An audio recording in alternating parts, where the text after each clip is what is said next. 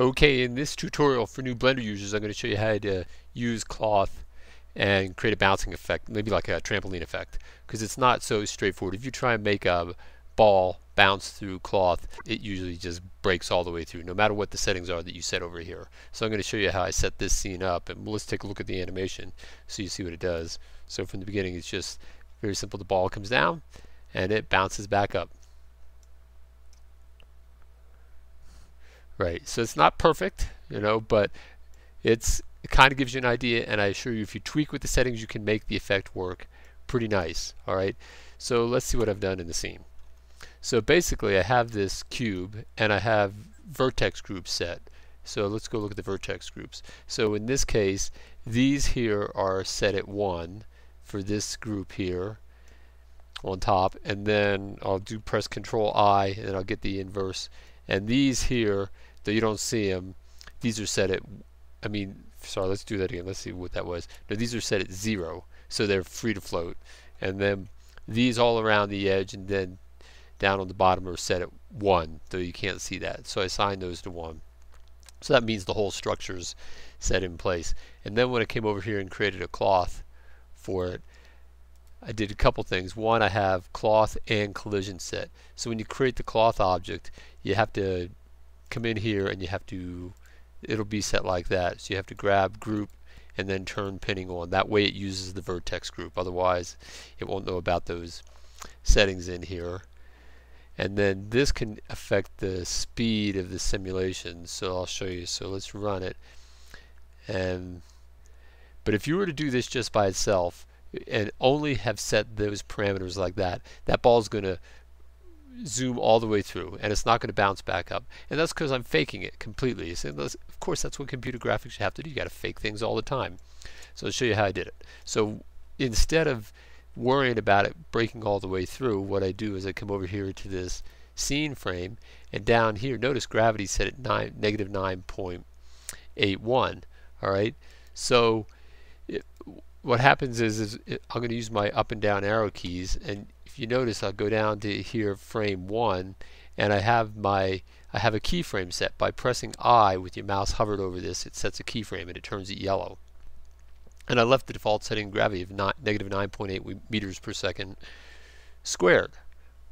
Okay, and so then I kind of eyeballed it, and I'm going to step through it frame at a time. As it's falling down, it's hitting here like this, and at some point in time, let's see where the next keyframe is. There's the next keyframe at frame 17, and I also set a keyframe there, so it's fixed at that location. Then I'm going to move to the next keyframe, which I have at frame 18. So one frame later, I've turned the acceleration in the positive direction up at 50 meters per second squared, because I want to counteract the acceleration of the ball moving down so quickly like that. And then up here at the top, at the last keyframe, I just set it back to 9.8. So it's still going up, but slowly, and that's just to counterbalance this keyframe back here. So all I've done is I've set keyframes on the gravity settings, and it had nothing to do with all those individual parameters of the cloth object itself. You can come in here, if you don't change those gravity settings, you change this stickiness, the permeability. This states that if you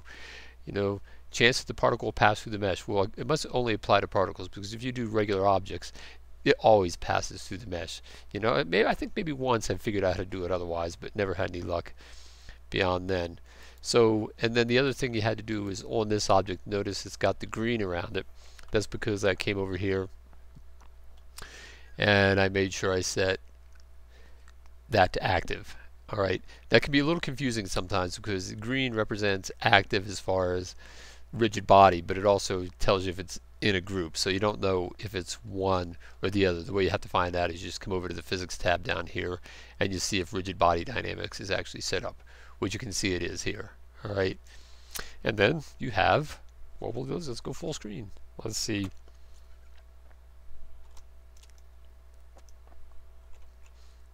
And there it is. And let me see. I'm just resetting the frame, but if you come in and time the frame, then you can actually make it look pretty nice. And the way you can actually do that is you come over here, you grab another window, and you grab a copy of the graph editor. And within the graph editor here's my setting. There's Z, purple, lavender. That's in, that's for Z, for my keyframes that I have set. And if you want to modify that, I can press A in here, and then I can just press B, just like editing, and I could box that in and grab those keyframes like that.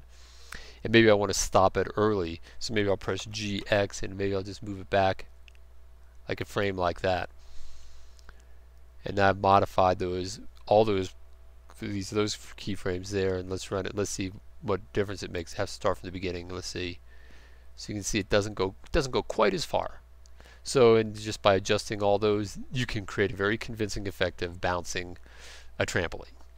Okay, well, I hope that helps you with your own projects, and I'll see you in the next lesson.